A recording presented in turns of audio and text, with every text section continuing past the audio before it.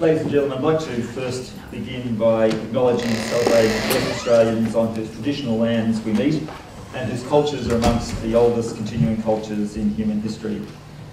Your Excellencies, distinguished guests, colleagues, ladies and gentlemen, it's a great pleasure this evening to welcome you and our speaker, Ambassador Karl Eikenberry, and his wife, Mrs. Ching Eikenberry, to the Australian National University. We're indeed privileged to have a speaker as distinguished as Ambassador Eikenberry for what I am sure will be a most informative presentation on the situation in Afghanistan. I would also particularly like to welcome the Ambassador of the United States and the Ambassador of Afghanistan, as well as other members of the diplomatic community here this evening. Without further ado, I'd now like to call upon the Director of the Centre for Arab and Islamic Studies, Professor Amel Saikal, himself a renowned scholar on Afghanistan, to introduce Ambassador Eikenberry's presentation.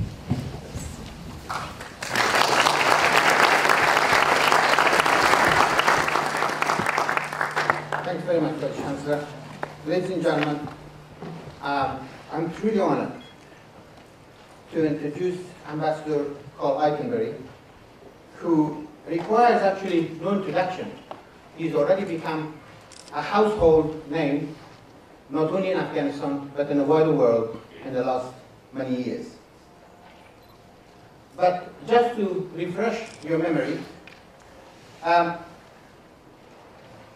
Ambassador Eikenberry is one of the United States' most distinguished military officer and a diplomat.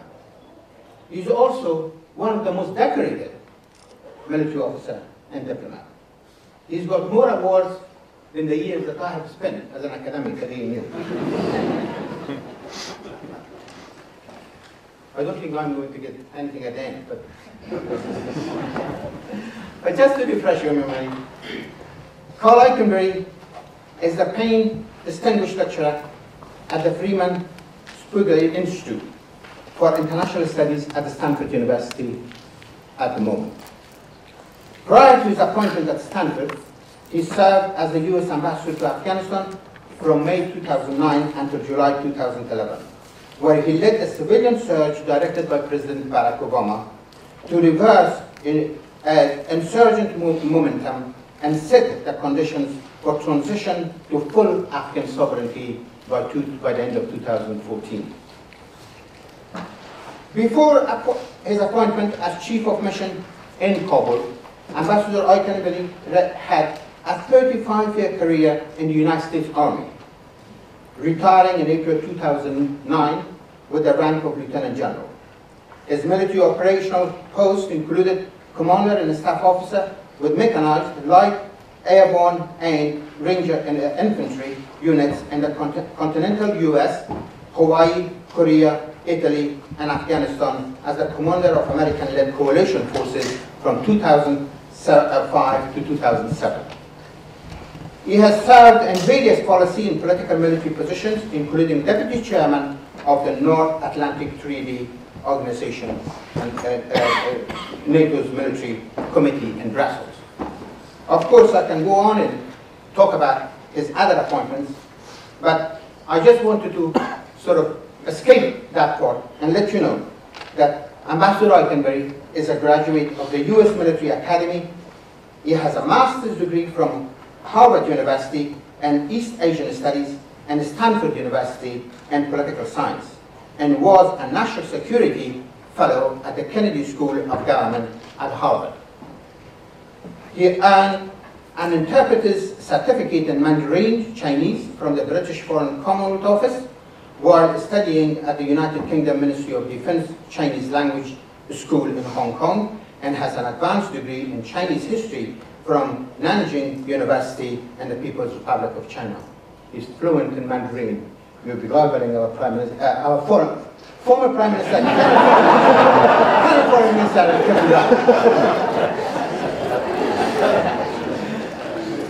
Ambassador Eikenberry serves as a trustee for the International Institute for Strategic Studies, is a member of the Council on Foreign Relations and Council of American Ambassadors, and was previously the president of the Foreign Area Officers Association. He has published numerous articles on U.S. military training, tactics and strategy, and on Chinese ancient history and Asia-Pacific security issues.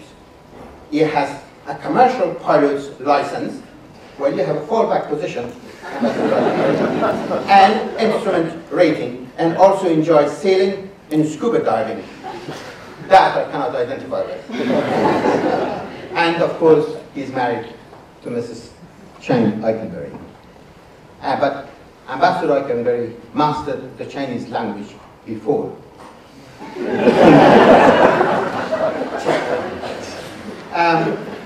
This current visit to the ANU is a result of several years of communication between Ambassador Eikenberry and myself. I first met Ambassador Eikenberry at a conference in Istanbul in 2005.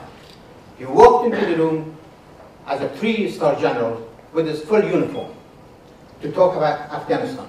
And I was sitting there and I said, oh my God, another American general who is now going to tell us that how wonderful the United States is doing in Afghanistan and everything is in order. But soon I discovered that Ambassador Eikenberry is one of those distinguished generals who has mastered all the intellectual skills that's really needed to make the progress possible in a country like Afghanistan. And he came across as somebody who was very much on the top of the subject.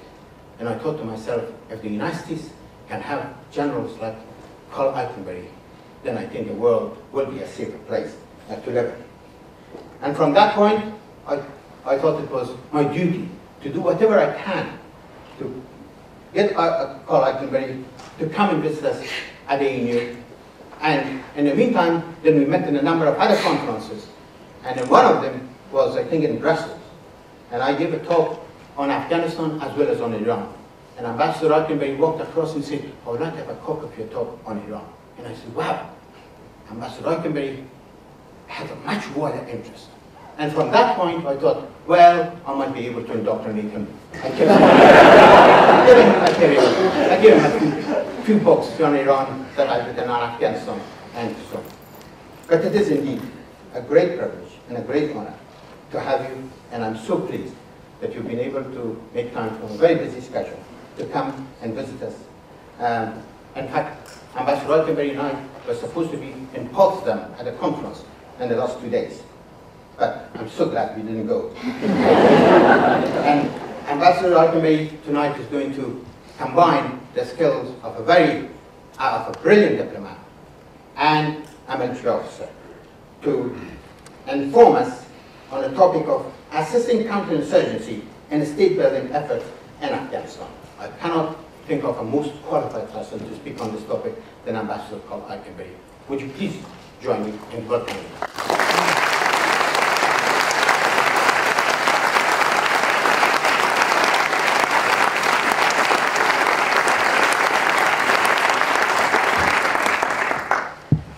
Well, thank you very much for those kind words. I have to tell you, after that introduction, which is one of the kindest introductions I've ever had, they can only go downhill from it. So you're free to leave if you'd like to at this juncture. First of all, let me thank you, Vice Chancellor Young, and let me thank you, Professor Seikal, for inviting Jing and I to come here, to invite us to Australia National University. What a prestigious university indeed this is. This morning, I had the honor of meeting some of the faculty and the senior researchers and the students at the Center for Middle East and Islamic Studies. I have to tell you, that's an extraordinarily inspirational group there. I'm hoping that tomorrow to have an opportunity to talk to see how we might further enrich ties between Stanford University and the center in the future. 6 Nobel laureates in the ranks of faculty, former students, and I was telling Jing this afternoon, I'm hoping that some of the prestige rubs off on me before I head back home here. By way of background for myself, Amin was very kind, truly, in his introductory remarks. After 9/11, the United States of America, indeed the world, Australia, many individuals took great detours in their lives.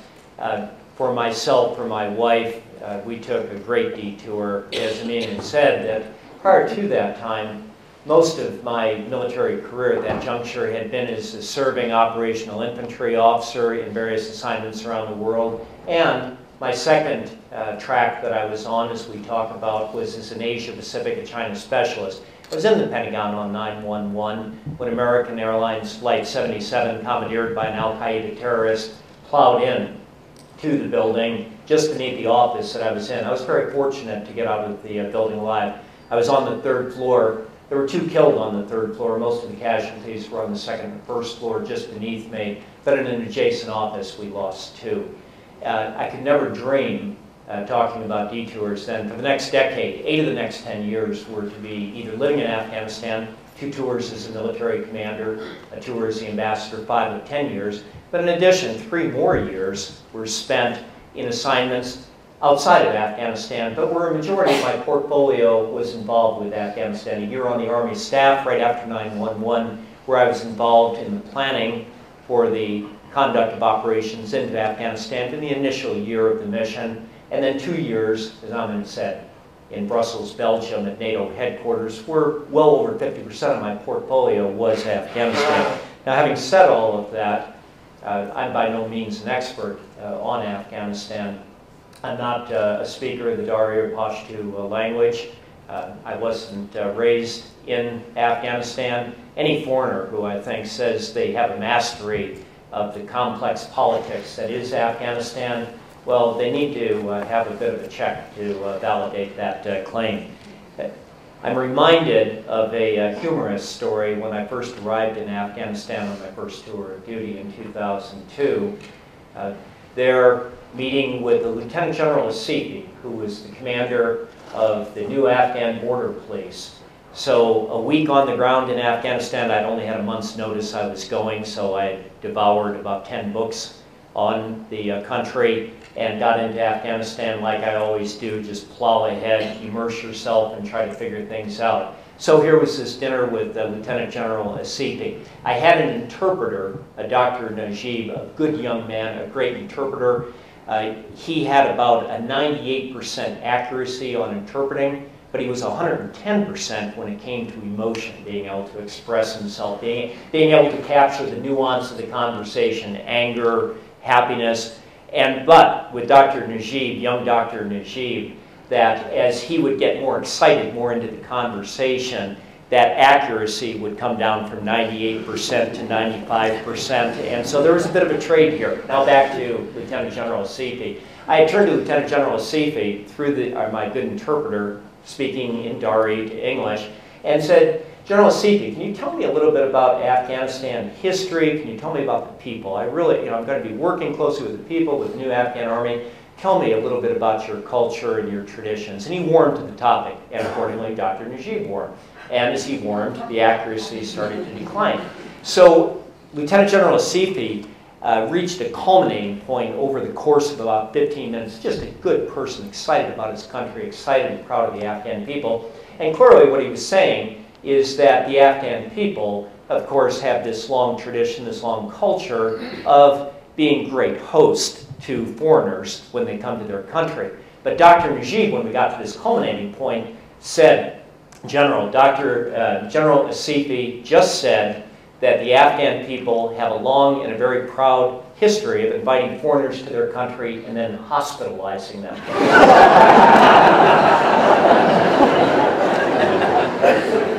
Now, I think what he meant to say of inviting them to their country and showing them great hospitality. But back to, I'm by no means an expert on Afghanistan. To this day, I can't say with 100% accuracy that was the case. Let me then start with some brief formal remarks here. And what I'd like to do is provide you with an assessment, with an update of where I think we are in Afghanistan. We, speaking especially to our Australian colleagues and to fellow Americans who are here, or broader coalition, where are we in Afghanistan 10 years after our initial intervention into the country in October 2001? I'll cover 2 topics. First of all, I'd like to talk about continuities and maybe more importantly discontinuities in our strategies that we've had in Afghanistan since 2001, and I'll lay those out for you. I'm hoping that a review over a 10-year period of time of these various strategies with the discontinuities will be useful to this group to give you a context then of measuring where we are in Afghanistan today. Also importantly, to understand when it comes to the Afghan people, there's a degree of frustration that comes with 10 years now in Afghanistan as they too have witnessed these discontinuities in strategy. Secondly, then, I'd like to even more briefly talk about 4 challenges that we're facing in Afghanistan today at this moment as we proceed with the transition to full Afghan sovereignty by the end of 2014. First of all, regarding our strategies in Afghanistan since 9/11, I said I'd like to submit up front that we've had several, at times, disjointed strategies. And these have suffered from a misalignment, I believe, at times from ends, ways, and means. Let me, by oversimplifying, talk about 4 different periods of time in Afghanistan. First, 2001 to 2003. At that time, our strategic objective was following quickly upon the attack upon the United States by Al-Qaeda, the defeat of Al-Qaeda, and the elimination of the remnants of the Taliban regime that had provided sanctuary to Al-Qaeda, and remembering with that sanctuary that they enjoyed inside of Afghanistan, their ability to plan, plot, and direct attacks like the awful attack of 9/11.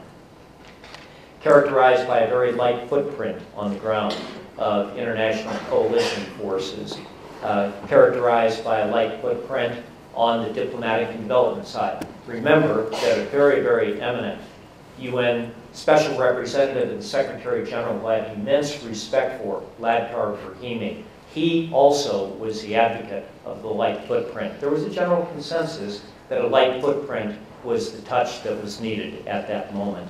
There was not really in-depth consideration that was being given in the years 2001 to 2003 about state building and nation building. Let me give you 3 quick examples of being there on the ground at that period of time, manifestations of the idea about the light footprint, that we could succeed in Afghanistan without having to invest a lot of resources. Number 1, the great project of the Ring Road in Afghanistan.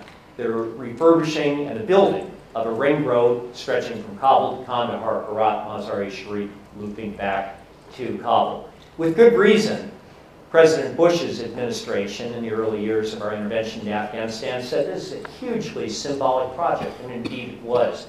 But I remember distinctly on the ground as a major general at that time, not working in the field of development, but in a lot of meetings where this was talked about, endless talking about the progress on the Ring Road, very little talk about building political institutions in Afghanistan. Second example, as we're on the ground in Afghanistan, pushing hard against Al-Qaeda and the Taliban remnants, at that time, without many forces, then political expediency, military expediency, what do? We turn to various warlords and make them our ally, call upon their militia forces, and we employ them in the fight against Taliban. And indeed, it was expediency that came at a cost, because it's some of those warlord leaders whose own misconduct in the 1990s during the era of the Civil War led to the rise of the Taliban as a counter-reaction to the rapacious rule of the Mujahideen warlords. Third example, Afghan National Army. Some of you may know, some may not know, that today we're talking about an Afghan army of end strength perhaps by 2014 of 20,000, maybe 200,000, perhaps 220,000. Back in October and November of 2002, as then Finance Minister Ashraf Ghani and then Major General Karl Eikenberry were sitting around talking in advance of the Bond II conference about what should be the size and capabilities of the Afghan National Army. Believe it or not, we said 70,000 is the right figure. 70,000 is about right. Let's be prepared, because we know several of the commanders of the Afghan forces will want to go higher. Fallback position, 80,000 max. That's all that's needed. Capabilities, well, they don't need counterinsurgency capabilities. We didn't even talk about counterinsurgency capabilities because Taliban had been defeated, hadn't it, at that point in time. We talked about building an Afghan national army that would have in Kabul, available to the president, available to the central government, a first among equal army corps, a formation of about 10,000, about like an American light infantry division, and that would be highly mobile, and guess what their main attribute would be? Quickly be able to get on airplanes or on trucks and move to an area of the country where there might be a power broker who's contemplating breaking away from the central government. And here we are today talking about an army of 200,000, 220,000, whose capabilities must include the ability to fight the resilient Taliban. Also, during that first period of time, 2001 to 2003, I have to say with regard to Pakistan, our entire dialogue with Pakistan was about the defeat of Al-Qaeda, attack Al-Qaeda. We were not thinking about an Afghan Taliban sanctuary inside of Pakistan. Second period of time, 2003 to 2008. At that point, the security situation is starting to manifestly decline.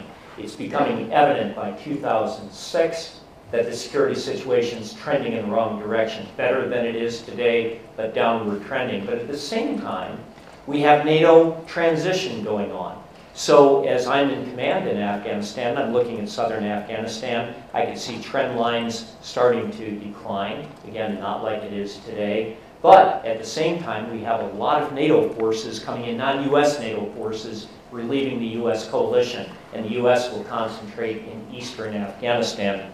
So at that point in time, the security situation is beginning to decline. It doesn't become apparent, however, until 2007, 2008, that we have a very severe problem. We're talking more during those 5 years about the so-called hardening of the Afghan state, developing an Afghan state now with sufficient quality that it will prove resilient against efforts of international terrorism to come back into Afghanistan. But we're not really well defining exactly what the attributes of that state should be. State and nation building in the dialogue with Washington, D.C. at least, and most of my remarks tonight will certainly be from the U.S. perspective. Most of the state, and we're talking increasingly with Washington, D.C. about state building and nation building, but what we find is that we don't have sufficient resources. And once the war in Iraq begins in 2003, but especially in 2004 and beyond, where the situation in Iraq is really declining, resources that could have been made available to the Afghan theater are going to the West. Contradictions begin to emerge during this period of time and start to get rather severe in terms of what would be international U.S. NATO goals and objectives for nation building, state building, political institutions, economic development, and President Karzai's view and the Afghan elite view. Also, during this period of time, lastly, with regard to Pakistan, it's becoming more evident to Washington, D.C. that the sanctuary that the Afghan insurgents enjoy inside of Pakistan have to be addressed, but greatly perplexed about how to deal with this severe problem. Third period of time, 2009 to 2011, my period of time as ambassador, and this is during the first 2 years of the President Obama's administration. President Obama had campaigned as candidate Obama about Afghanistan being the war of necessity compared to Iraq. A war in which the outcomes linked directly to U.S. vital national interest. He defined the war up to that point as having been a somewhat neglected theater of war and under-resourced. There were many more explicit discussions at this juncture now about how to harden Afghanistan. Again, what should be the capabilities and the attributes of the Afghan state so that it would be strong enough, sustainable, that it would be able to resist future possible incursions and return of international terrorism. Also, this administration increasingly clear and rather open and blunt about the challenges now emanating from sanctuary in Pakistan, and those who have been reading about Secretary of State Clinton's recent trip to Pakistan will see that that's really an evolution of President Obama's policies when he first came into office.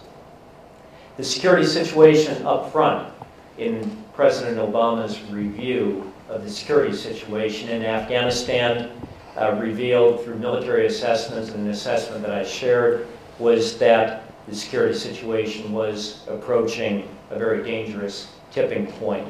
Our military, the U.S. military, and many non-U.S. NATO military commanders all argued for a robust increase in forces and the resources to complement those military forces consistent with our counterinsurgency doctrine. And there was a consensus now that security had deteriorated to a point that additional forces were absolutely essential. The belief was, broadly stated, that without improved security, nothing else would be possible. Nice to talk about political solutions, nice to talk about further economic development, but a consensus that security had now deteriorated greatly, and that needed to be reversed before we'd even have the space, the window, the opportunity to talk about political solutions. So we surged forward to arrest the Taliban momentum and help build the strength of the Afghan National Security Forces, the police and army of Afghanistan, to increase the government of Afghanistan's governing capacity. But again, the specific goals, when we talk about governments and developments, they weren't granularly defined. I leave Afghanistan after 2 additional years now as the ambassador, quite candidly saying I'm not sure that they can be granularly defined. On the civilian side, then, it was broadly understood as I came in as the U.S. ambassador that we needed to come in behind our military wherever they were going to apply concentrated force in a counterinsurgency campaign, places like Kandahar, places like Helmand province, places like some sectors in Oruzgan province where the Australian forces have fought so well. And we would come in behind the military and provide developmental assistance and do the best we could to help the Afghans establish some kind of local governance authority. At the national level, we knew, again broadly, the importance of strengthening key departments and agencies of the state, bolstering the rule of law, helping to fortify critical political institutions, and promoting economic growth. So how did we on the civilian side go about meeting this challenge then? Quantitatively and qualitatively. Briefly, first of all, quantitatively, a very impressive buildup supported by the Department of State, supported by President Obama's administration that went far beyond the Department of State and included the Department of Treasury, the Drug Enforcement Administration, the Federal Bureau of Investigation, USAID, the Department of Agriculture. When Jay and I arrived in Kabul in May of 2009, we had about 325 civilians on the ground. When we departed, we had about 1,300 civilians. It's a very impressive increase. Now, having come from a military background, I know as I looked at it formally as a military commander, when you say, well, you surged from 325 to 1,300, and my response probably as a military commander would have been wonderful. Now, how are you going to get the other 98,000 civilians so that you can equal our military strength on the ground? What I did learn as a civilian ambassador, however, first of all, this is not easy work. Militaries are made to be expeditionary. The Australian military, it exists not to fight on the Australian homeland, but it exists to deploy, to provide security, extended security, and that's how we defend our homeland. Civilian organizations of government, outside of, to a degree, the Department of State, to a degree, USAID, is not designed to surge and deploy abroad into places like Afghanistan. So if we were to take an FBI agent, say, coming into Afghanistan and serving the embassy or serving outside of our embassy as part of our civilian mission, that FBI agent needs to be recruited. They need to be trained to get ready to go to Afghanistan. They need to then, when they arrive, have a place to sleep, have a place to eat, and they also need to be acclimated to the situation in the country and then integrated into the team.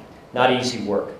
We also task organized our civilian teams in ways that I think were rather innovative. in the first instance, when I first took over as ambassador, every military commander at senior levels, when asked, do you have a civilian counterpart, would say no. I have a civilian advisor. I have a political advisor, and that's the way that we organize. I changed that as the ambassador to some consternation from my military colleagues, but eventually, actually quickly, they accepted the reform. And the reform was this, that I gave every military commander a civilian, fully empowered counterpart. We changed it from no more political advisors, now we have senior civilian representatives. And they have a set of delegated authorities that I, as the ambassador, on paper, had signed to them. Every civilian in their domain, coterminous with their military partner, was under their many ambassadorial authorities. Resources that were being spent in that particular domain fell under the purview of that one civilian. So that was one reform that we made. We were able to husband our limited resources and give a more coherent, unified voice to the military.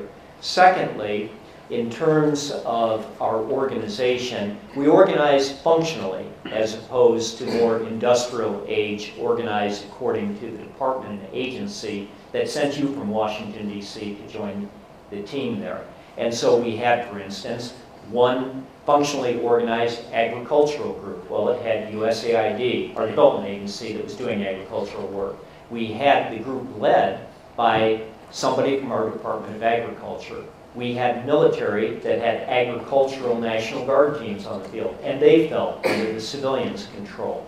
We organized infrastructure teams and so forth. So we took a look at what are the real problem sets, as we like to say, inside of Afghanistan, and we organized functionally around those.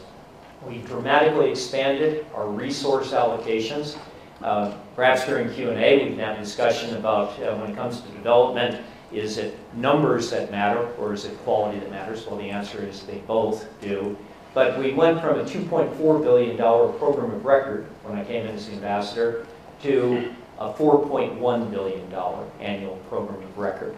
And lastly, in terms of innovations that we made in Afghanistan about the nature, the way that we organized our development programs, there too, I think we had some very significant advances. So what was the outcome then over a 2-year period of time with our military and our civilian efforts? And our now, including NATO, including the international community very much, including Australia, of course, in all of this. The period was punctuated by security gains in areas wherever our militaries were to concentrate force. We had a very successful and continue to have special operations campaign that made great strides in damaging Taliban command and control, especially at the mid-level. There were political consequences that we paid for that campaign, but in the main, I think it was a major win. We had a very significant enlargement and continue with the Afghan National Security Forces with some qualitative improvements. Moving beyond the military domain, we had a significant, we had presidential and parliamentary elections. These were highlighted by fraud, but ultimately they were accepted as legitimate by the most important audience, and that was the Afghan people, without the resort to violence to try to contest the results of the election. We've had some improvements as well in subnational governance, a continuing expansion, really dramatic since 2002, of social services, especially in the areas of healthcare and education, a rise in illicit agricultural production, unfortunately also a rise in illicit agricultural production, and improvements in certain sectors of the economy. Additionally, and this is very critical, we had severely disrupted al-Qaeda's capabilities existing in Pakistan, not in Afghanistan, through the methodical elimination of al-Qaeda's leadership over the last several years. We have to remember when we say that, the role of Afghanistan for us, for Australia, for the international coalition, when we talk about outcomes and gains against al-Qaeda.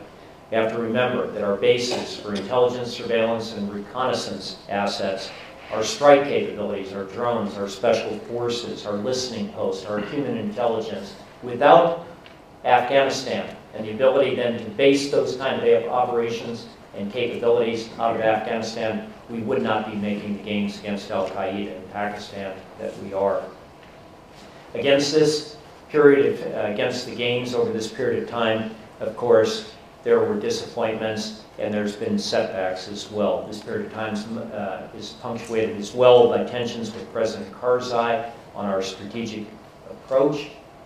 It was also clear that greater differences were now beginning to emerge with the Afghan political elite about the pace and goals of state building and economic development. The growth of massive corruption, emblematic of this was the Kabul bank crises, and sometimes very, let's call them intense debates between our military and our civilian teams on the ground about resource allocation and prioritization, with increasingly, in an odd way, in a positive way, the Afghans more and more now entering those debates as well. The fourth period is the period of time from 2011, about the time Jing and I leave Afghanistan, until we project the end of 2014. And that's what we call the transition to Afghan lead. This is a formal process, as you know, that's been agreed to by NATO and the Afghan government, significantly, though, endorsed by the United Nations and by the United Nations mission on the ground in Afghanistan. And this transition process, a formal structured process, is one that now over the next 3 years should lead to the Afghan National Security Forces, the Army and Police, having 100% responsibility for security throughout Afghanistan, albeit still with NATO support. Efforts are being made by the U.S. Embassy on the ground and by our military forces as well to divest themselves, to divest U.S. military authorities of detention responsibilities, detention authorities inside of Afghanistan. As well, we're in the process of beginning to dismantle PRTs, Provincial Reconstruction Teams, as Australia participates in Oruzgan province. President Karzai has talked about those provincial reconstruction teams and has said that these provincial reconstruction teams can amount to shadow or parallel governments inside of his own country, and indeed he's correct. So what is really Transition 2014 all about? It's about Afghanistan, the new government of Afghanistan, going beyond the de jure sovereignty that they enjoy to de facto sovereignty. If you have 140,000 international troops in a country, and they're on the front line of combat operations, if they are conducting detention operations, if you have provincial reconstruction teams that Afghans will turn to before they will turn to their own government to try to capture resources, that country does not enjoy sovereignty. So transitions about de facto Afghan sovereignty. To achieve our goals, and they're very ambitious goals, now that our militaries are all shifting their weighted efforts to further training and equipping of the Afghan National Security Forces, perhaps on a more accelerated timeline. Our embassy and many of the embassies, I know the international organizations, emphasis now is on sustainable economic development as opposed to support for stability operations. Focus programs on rule of law, basic subnational governance, and bolstering representative governance. And then lastly, a so-called diplomatic surge to complement the military and the civilian surges launched early this year on the United States part with the appointment of Ambassador Mark Grossman as Special Representative for Afghanistan and Pakistan. And Mark's charge is a very important one, a very difficult task. What Mark is working on, along with the United Nations and international partners, is twofold. Efforts to try to get reconciliation talks, political reconciliation talks going between the Afghan government and the Taliban, knowing that those talks really have to be endorsed by Pakistan. And then secondly, efforts to try to create a regional solution, or let's say a regional architecture that would find ways to support a lasting political settlement inside of Afghanistan. What might U.S. presence look like in Afghanistan after transition? I want to emphasize that sometimes, especially with our Afghan friends, very worried about, given their modern history, about abandonment from the international community, sometimes they talk about 2014 and transition as the point where the international community then evacuates from Afghanistan. That is not at all the case. In 2014, it will be a transition, as I said, on the ground to a more capable Afghan government enjoying de facto sovereignty. But the presence, at least on the U.S. side, well, we don't know exactly what it will look like. One of the advantages now of not being in the government, I can speculate. And I can speculate publicly. What might our military presence look like in 2014? I don't know. 10,000, maybe 20,000 troops, several missions, security assistance to the Afghan National Army and Police, the completion of the task of preparing the Afghan Army and Police. It's not going to end in 2014. There will be a very robust security assistance mission on the ground. We'll have to have perhaps some limited capabilities to help the Afghan National Army and Police continue to fight against Afghan insurgency, against narco-traffickers. And so there may be some capabilities that the Afghans lack, air support, logistics, intelligence. I could well see us having those capabilities on the ground. And then finally, counterterrorism. International terrorism in the region will not be defeated by 2014, and I would expect it likely that we, the United States, and maybe some of our allies, will keep counter-terrorist capabilities there. Footnote to all of that. All of this could be the case based upon decisions in Washington, D.C., NATO, but also, importantly, 2014, an Afghanistan that has de jure and de facto sovereignty. So what do the Afghan people, what do the Afghan government want in 2014? That will also play a more important role, perhaps, than what any foreign country wants. On the civilian side, right now we have civilians at 80 different locations around Afghanistan, 80 different locations. They're in districts like Marja in Helmand province. They're in far-flung places around the country, generally operating side by side with military partners. By the end of 2014, what I would expect is that we'll have no one at the district level, no one at the provincial level. Those provincial reconstruction teams will be closed down. We'll have a large, robust embassy, at least large by similar standards of a country like Afghanistan globally, population of 30 million, and an impoverished country, but a very important friend and ally. Right now, we have 1,300 civilians. Perhaps by the end of 2014, that might be 700, 800 civilians. And beyond the embassy, I would expect there will probably be 4 consulate locations around the country. In fact, we'll open 2 of those consulate locations here very soon in Herat and Mazar-e-Sharif. Development budget. Well, it's $4.1 billion last year. It's not going to be $4.1 billion in 2014. Will it be $1 billion up to $2 billion? Maybe in that range. But having said that, if you look then at that presence in 2014 and that set of missions, that is not leading us to a point where we say transition is about the withdrawal of the United States of America, NATO, and the international community from Afghanistan. It's now a changed relationship with the sovereign government of Afghanistan. So, having described our past and current strategies, I said it'd be very brief in talking about challenges that we're facing as we move forward to 2014 and beyond.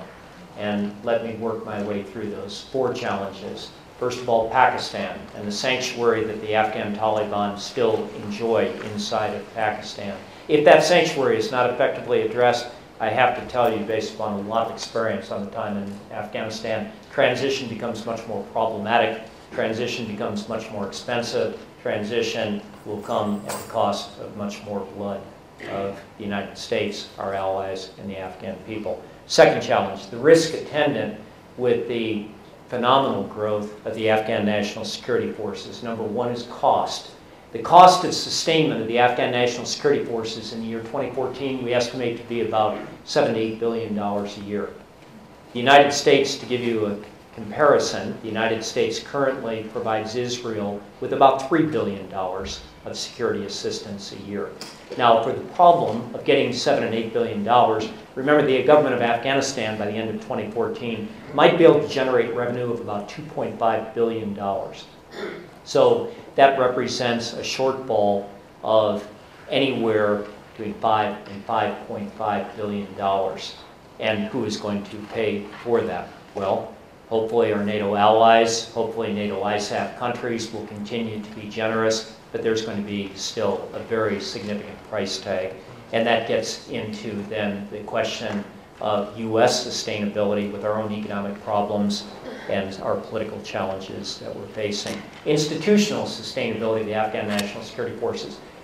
Police and the Army, large organization, complicated. The Afghans have never in their history directed an organization of that size and complexity. At this point in time, do they have the managerial capabilities to do so? As I said, we'll have a continuing, enduring security assistance mission, but it will still be smaller than it is today. This will prove difficult for the Afghans. Third is political reliability of the force. And fourth is the potential for a national security state to begin to emerge in Afghanistan. Once again, $2.5 billion at the most is what we would think the government of Afghanistan can generate in revenues by the year 2014, $8 billion of national security costs. So you look at a country like Pakistan, which has a robust national security community and forces, and it skews state development. In fact, it can skew state politics. Third, the uncertain problems that are going to obtain from the economic downturn that Afghanistan will most assuredly experience as our military forces begin to pull back and as our level of development assistance comes down. Today, we think that Afghanistan's spending from their government is about $1.6 billion, but foreign spending that we've got, injecting cash into the Afghan economy, somewhere between $10 and $12 billion. And that amount of money is going to start to decline over time. With that, you'll have an economic recession. With an economic recession, as we know from our own politics in our own countries, you've got political consequences that come with economic recessions. But in the case of Afghanistan, what makes it different is that with fragile politics, you have the danger of insecurity obtaining from that. Fourth and last, the resilience and staying power of the central government and the political institutions that underpin it, that serve as the basis for the legitimacy of the Afghan government. There's problems of massive corruption. Significantly, there's a question of political elites that are not willing to commit fully to political institutions, that are heavily supported and subsidized by the international community, because they look ahead to 2014. They see the international military presence will decline, the diplomatic presence on the ground will decline, development assistance will decline, and so are they willing then at this critical juncture to try to invest further into their own political institutions, or will they hedge? Now, the problems that we face here in Afghanistan, when I talk about this final topic of government accountability, rule of law, is not unique to the Afghan experience. If I could quote from an individual named Townsend Hoops, who served as a senior defense official in the United States President Johnson's administration during the Vietnam War, which Australia was an ally of the United States in. In his 1969 book on the American War in Vietnam, called The Limits of Intervention, Townsend Hoops, discussing the challenges of promoting better governance, wrote, pacification, by the way, using pacification, talking about extending government into local areas, pacification involved nothing less than political counter-revolution in the interest of democracy. And precisely for this reason, it could not be planned and carried out by foreigners. The dilemma facing the Johnson administration, Hoops goes on to write, was of course that the government of Vietnam lacked both organizational drive and reforming zeal, and that its operatives did not commend themselves to the villagers in local areas as self-evident, authentic apostles of justice and democracy. Too often they were looked upon accurately as simply a different form of repression and exploitation. But the United States could not escape identification with the government of Vietnam. So from the perspective of interventionist nations, and we all are, The quality and reliability of the so-called host nation partner does and has always mattered when trying to promote accessible counterinsurgency. Let me conclude with saying that I think that over the past decade, through the efforts of the United States of America, through the efforts of Australia, through the efforts of many countries on the ground, and indeed, not to forget, through the efforts of many, many brave Afghan men and women, that there has been a foundation that's been established in terms of security force capability and improvements in security, in terms of governance of Afghanistan, in terms of the economy of Afghanistan. There's a foundation that's been built which gives us a possibility, but I would not give a probability, to have success with transition. It's going to be more important with each year, though, that when we ask the question about how will we do with transition, what challenges are there, it's going to be increasingly important for the Afghan people and their leaders to stand up and provide the answers. I'll end on a very poignant story that takes me to Walter Reed Army Medical Center, just recently closed. In fact, Jing and I were two of the last visitors to Walter Reed Army Medical Center. And we visited Walter Reed when we came out of Afghanistan because Walter Reed is where the soldiers who get so badly banged up in Afghanistan go for recovery. Great treatment center there, always a moving experience. But whenever we'd be in Washington, we'd go visit the soldiers. So on this particular occasion, I met a soldier, I'll just say his first name, Brian, from Brooklyn, New York.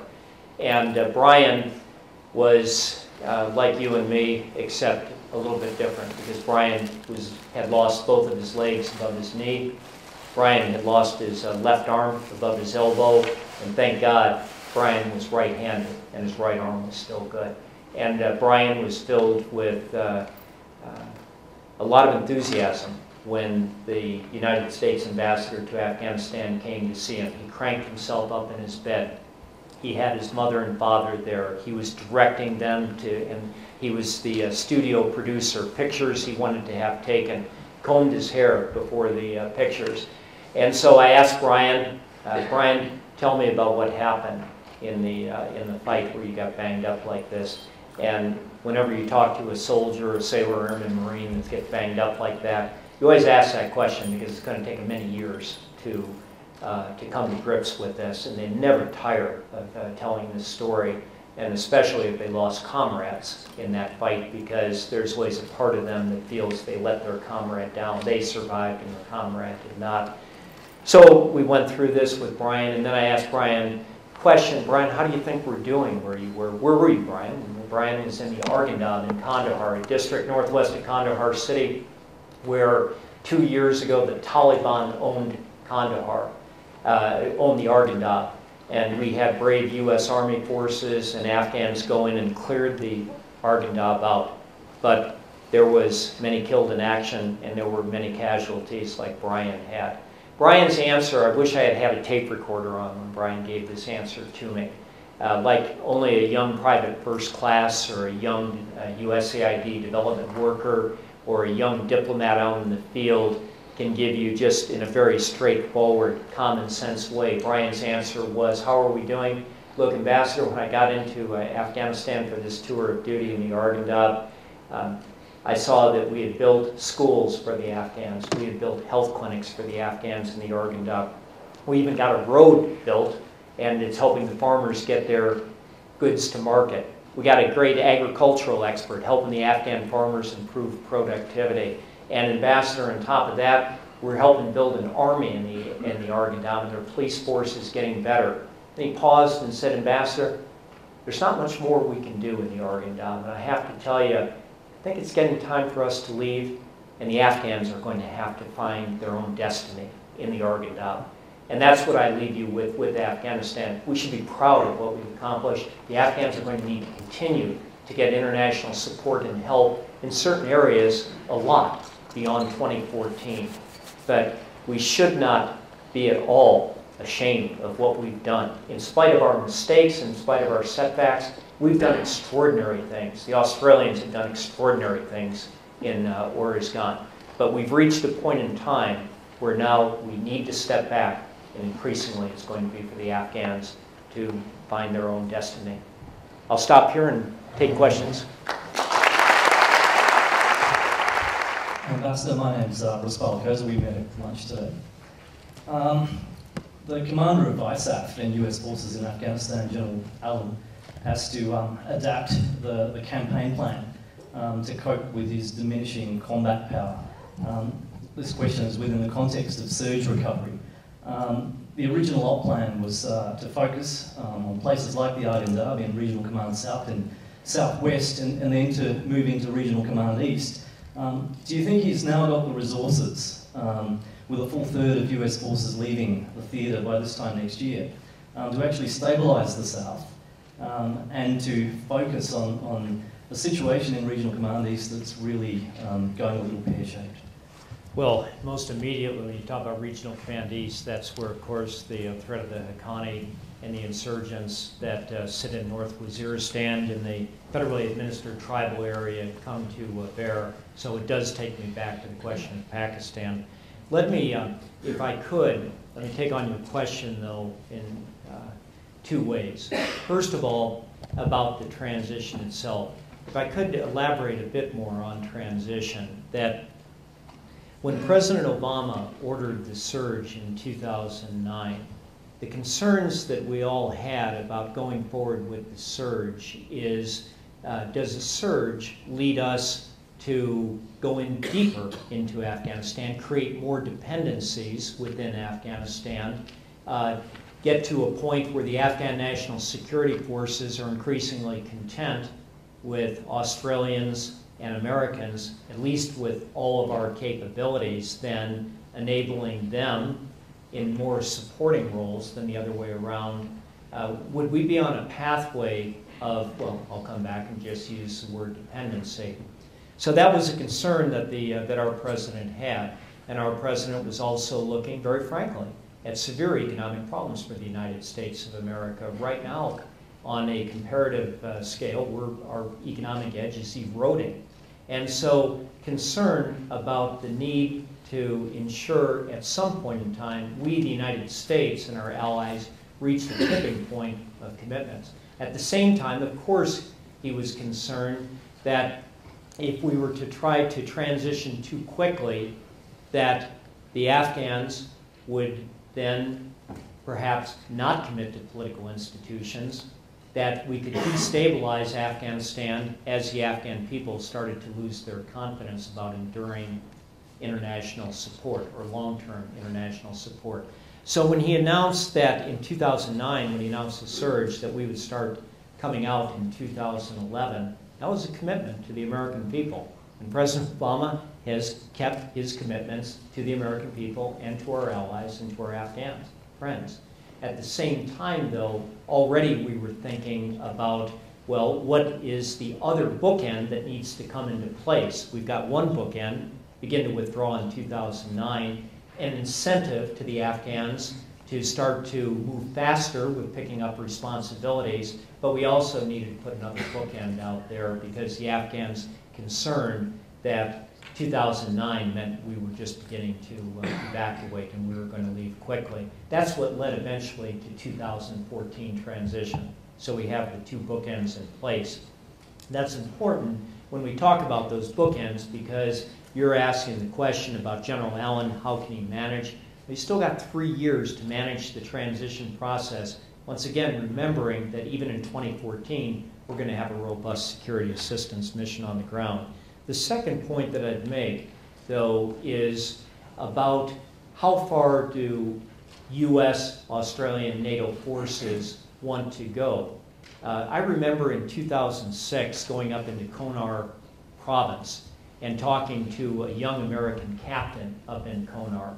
And he had fought his way up a road and had occupied yet another forward operating base. Remember, at that time, we didn't have near as many troops on the ground.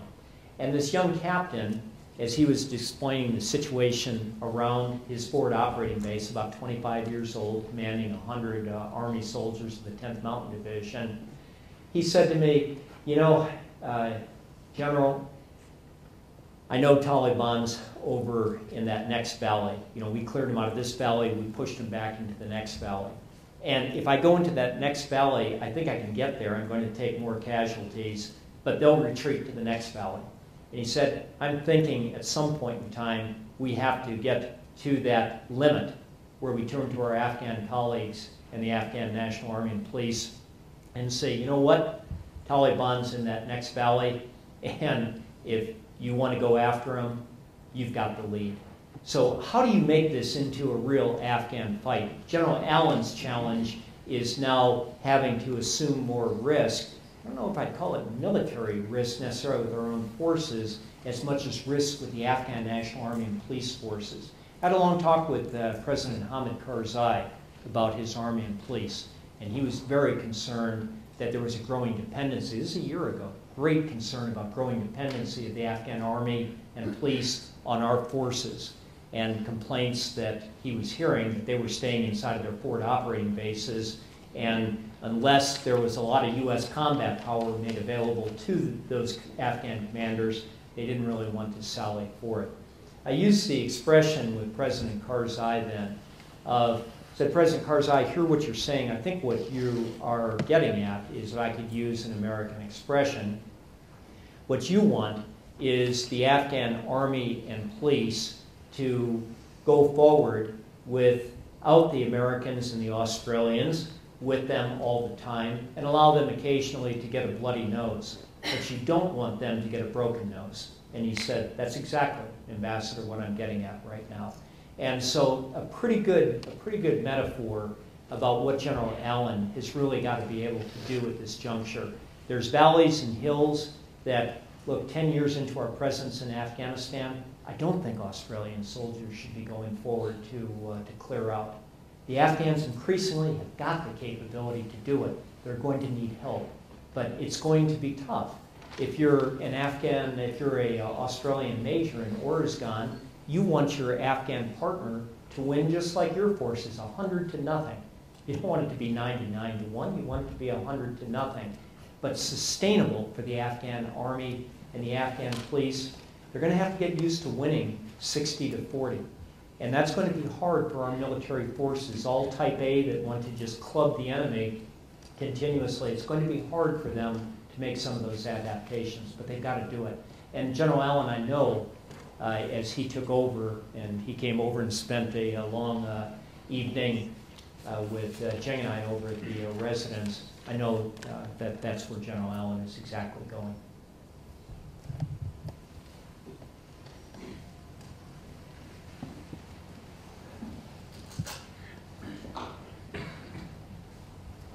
Thank you. My name is John Hart. Can I ask, how do you think the extraordinary statement that President Karzai made on Saturday is likely to affect what the United States does in the period up to 2014? This is a statement that if there was... This is a statement where he talked about that he would, if a war between the United States and Pakistan, he'd join Pakistan? That's correct. Yeah. Okay. Well, look, President Karzai, he's got a job that nobody in this room wants to have. And, well, I wouldn't like to be waking up to his challenges every morning. And believe me, now that I'm at Stanford University, I'm not waking up to the challenges that he's facing. President Karzai, over the course of 10 years, he said a lot of interesting things. Look, I'll say two things here. First of all, I'm not in a position where I can talk to President Karzai about what did he mean to say, what was the exact context. But President Karzai, he knows one thing, that the United States 100 years from now is still going to be halfway around the world, but 100 years from now, Pakistan is going to be on Afghanistan's border. So he has to have a formula where he's able to live with his neighbors. And a balancing act is he's trying to figure out how to apply pressure to Pakistan, him in a weakened position, together with the international community and the United States to deal with problems of terrorism and sanctuary that exist in that country, and at the same time trying to manage affairs so that things don't get into a real shooting match between the two countries. So I think that's probably what was in the back of his mind. Not ill intent towards the United States of America, not ill intent towards the Australian mission in Afghanistan, but at the same time, I have to tell you that it was not great timing to say such a thing, as our Secretary of State was just in Pakistan delivering a fairly tough message, and with President Karzai many times always knowing what he meant, but the way sometimes he goes about and says it can be detrimental. And I have to say, frankly, I think this is another instance of that. Please.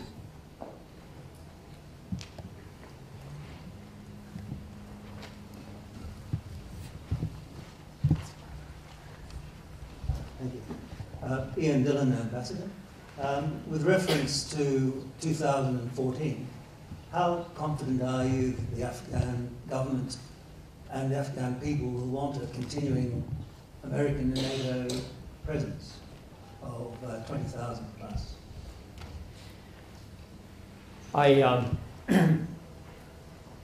don't know, but I believe that if we do a straight line projection to 2014, that in the main, the Afghan body politic would be supportive of a robust security assistance mission, would be comfortable, underpinned by what we would call a status of forces agreement, a formal agreement between two countries that outlines the sets rules and parameters for the conduct and the rights of foreign military soldiers serving in a country, predicated upon that kind of, as the Americans would call it, a SOFA agreement with Afghanistan, accepted politically or underpinned politically by approval of their parliament.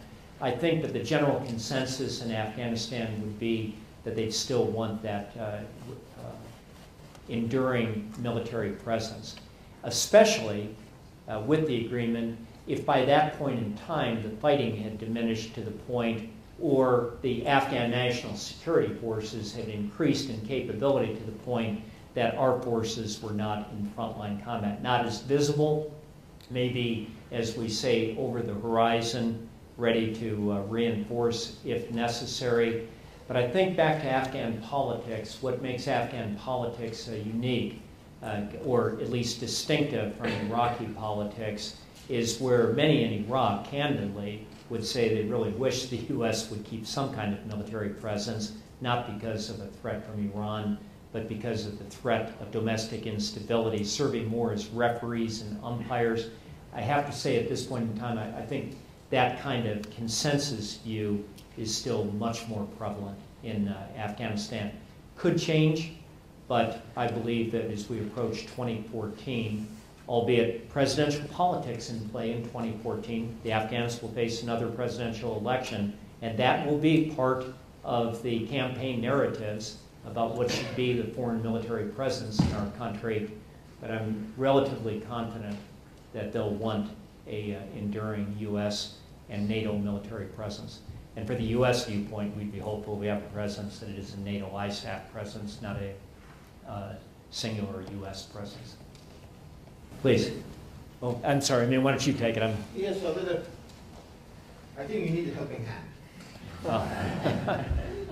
Next question to Amanda. Thank you.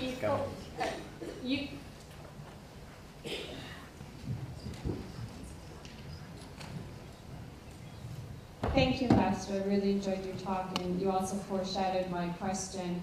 And it goes to the presidential election in 2014. President Karzai has indicated he will not run. In your talk, you mentioned there are concerns about the stability of the central government and whether the Afghan people want to invest in that anymore and to what level. So I would really like your views on the situation. And I forgot to tell you that my name is Judy Bamberger. And Judy, what, and you're with... I'm sorry? Your affiliation? Yeah, affiliation, that's it. Oh, my affiliation, I'm an American, I'm an Australian, and I'm here listening to your talk. Great, okay. That's clear.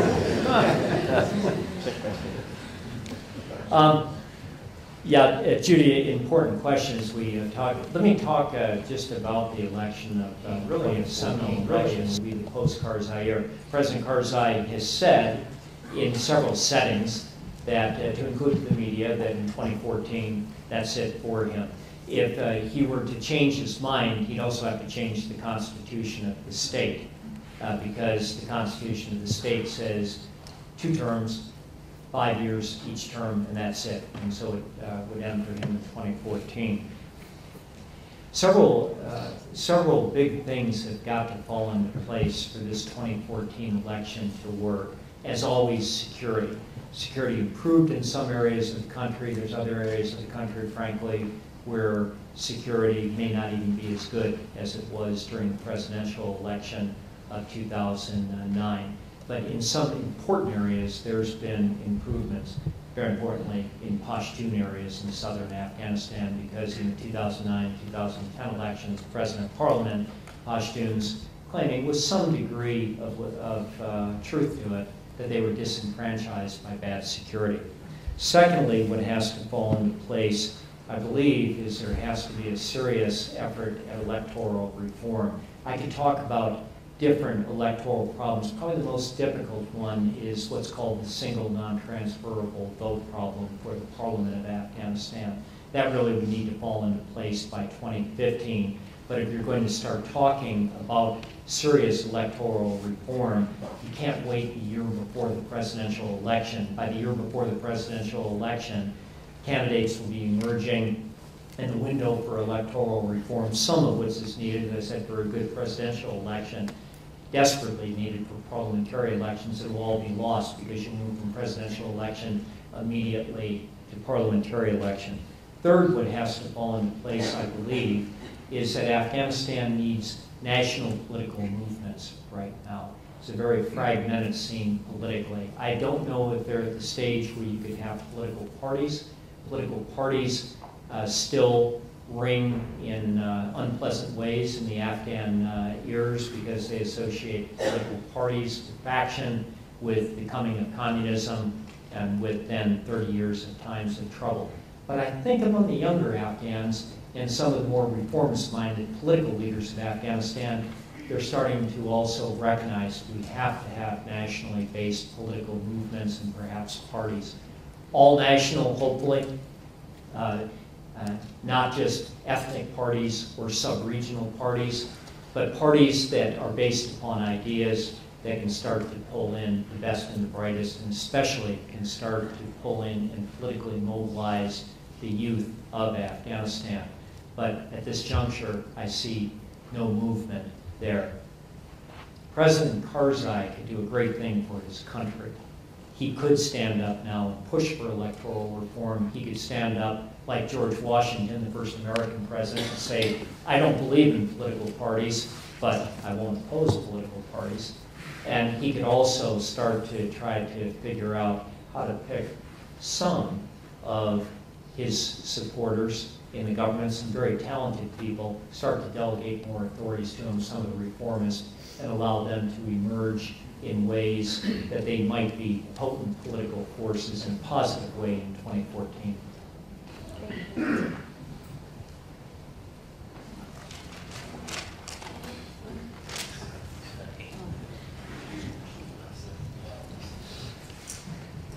Thank you, Ambassador. I'm Joan Beaumont from the ANU College of Arts and Social Sciences. I'd be interested to hear more about how you think the Taliban will be preparing for 2014. And if you could do a short SWOT analysis, a bit similar to what you've done for the Allied Command and the Afghan government. I mean, what would the Taliban's strategies be, acknowledging their strengths and weaknesses in the next 3 years?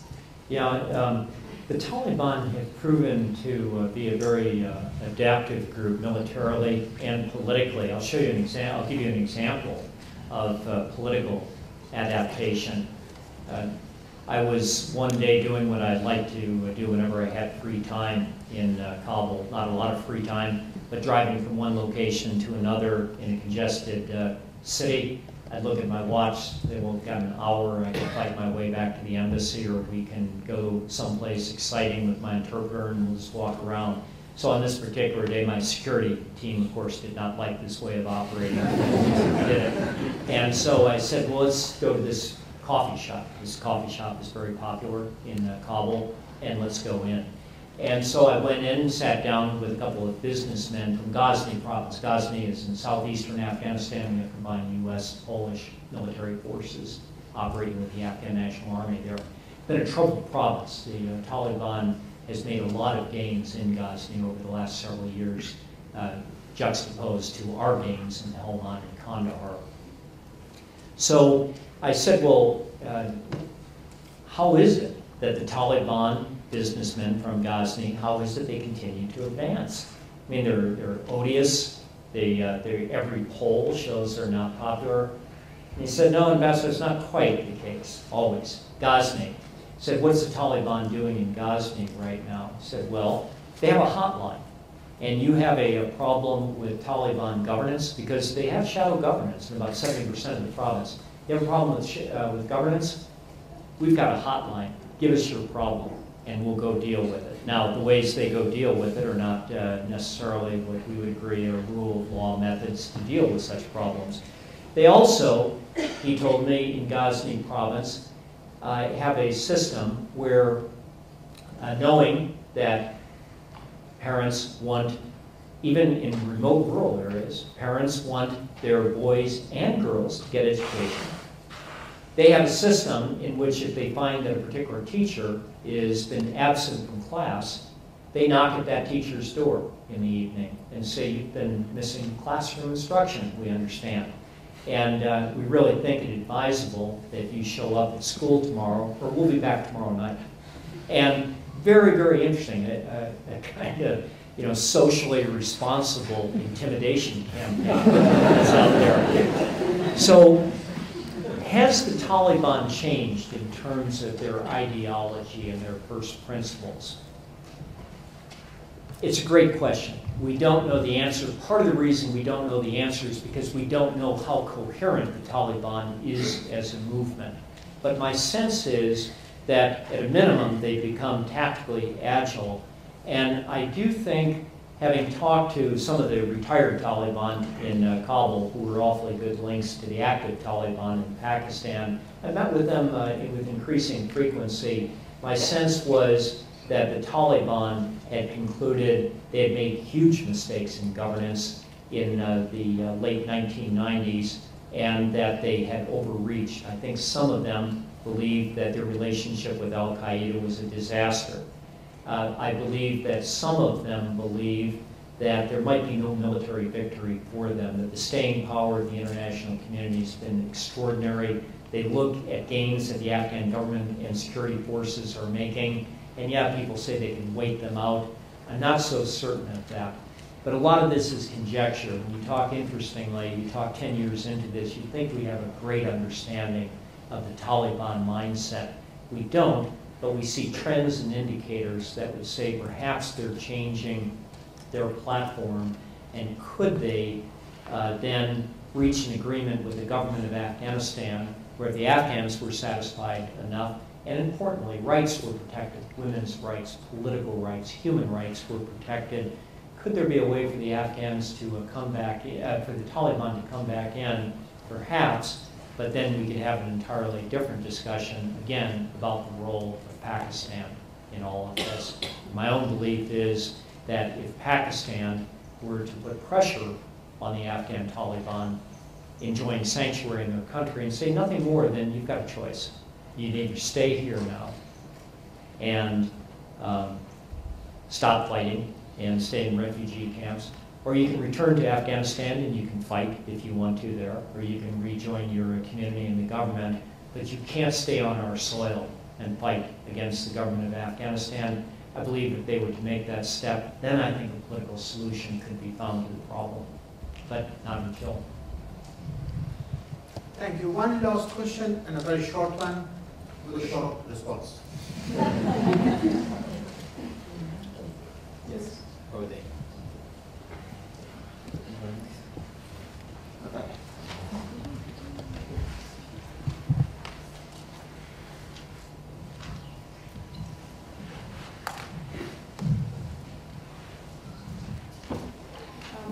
My name is Teresa Crowley and I work for Defence. I wonder if you could comment on the impact that humanitarian capabilities has had in assisting the state and nation building, and what more should be done? The work that the international military forces have done with the human terrain teams and the human terrain mapping has been most impressive. The American military, I think, deserves good marks from establishing what was called an Afghan Hands program several years ago, where we've taken a cadre of officers and non-commissioned officers and given them immersion in Farsi or Pashto languages, interesting assignments in Afghanistan when they go in, perhaps working in defense ministries or in the Ministry of the Interior, interesting assignments where they're sent out into relatively remote areas working with our special operations forces. So big gains that have been made, but here also I will have to tell you that there's limits to how far you can go with the mapping of the so-called human terrain. At the end, we aren't Afghans. At the end, we're not going to be able to develop a large cadre of really good linguists and experts on Afghanistan. And so the best you can do, get a pretty good appreciation of the country as best you can, but be realistic and know where your limits are, and don't try to go beyond those limits, which becomes hubris at that point. You know, it's interesting, I've, as a commander on my second tour of duty in Afghanistan, we were talking about the need for us to get out there and understand more of Afghan society. We've got to understand those village politics. We have to understand things better, work harder at this. Because, General, what we have to do is win the Afghan hearts and minds. And my response to that is no. We don't have to win the Afghan hearts and minds. The government of Afghanistan needs to win their own people's hearts and minds. They have to fight for their country. And so how much do you invest in direct action and learning incredible language skills and doing this for direct intervention? How much is enough? How much do you work instead at trying to build the Afghan government and security capabilities to deal directly with the problem with enablement from us? If I could, then, to make three final points, now speaking to great Australian friends here everywhere. The first is that the cost of the war in Afghanistan for all of us, has been high. It's been high in terms of resource cost. It's been high in terms of lives lost. I know from experience in Afghanistan, twice as a commander and as the ambassador, that the Australian people should feel nothing but pride for their soldiers, for their diplomats, and for their development specialists working in a remote place like Orizgan province, doing absolutely extraordinary things. The second point is that I do believe that the diggers, the diplomats, and development specialists from Australia that are serving in places like Orizgan province right now, that they are going to add much more to the strength and vibrancy of your country in the years ahead. The First and the Second World War for both of us, for the Australians and the Americans, they produced veterans who became generational leaders in both of our countries, and I believe that the conflict in Afghanistan will produce some of the same for those that are serving right now in that far-off land. And third and last, and I speak entirely from the heart, that I'll tell you as a former American soldier and a diplomat, who's been shoulder to shoulder with a lot of allied counterparts around the world in difficult spots, to include Australia, that as an American, I can think of no other person that I'd want on my right flank or on my left flank, or preferably on both flanks when going gets tough than Australians. Thank you very much.